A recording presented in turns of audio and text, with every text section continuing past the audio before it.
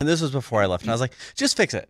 Like, she's like, no, tell the real story. I was like, just fix it. If you break it, it doesn't matter. It's a learning experience. Just go for it. She's like, I don't know what I'm doing. I said, it doesn't matter. Like, if you break it that bad, we'll just build a new one. It's like an afternoon's project. Don't really know, but ChatGPT had a bunch of PowerShell, and I kind of ran it, and it looks right. Oh my God.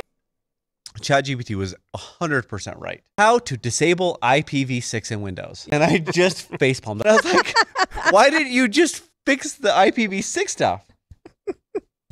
You're like, screw it. I'm not fixing that. I'm just going to delete the whole problem. I'm going Scorch Earth. Yeah. Scorch Earth, baby.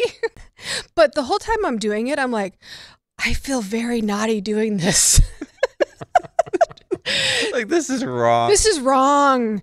But oh my gosh, so helpful. Time to go to ChatGPT. It's like, hey, help me out a little bit here. And gosh, man,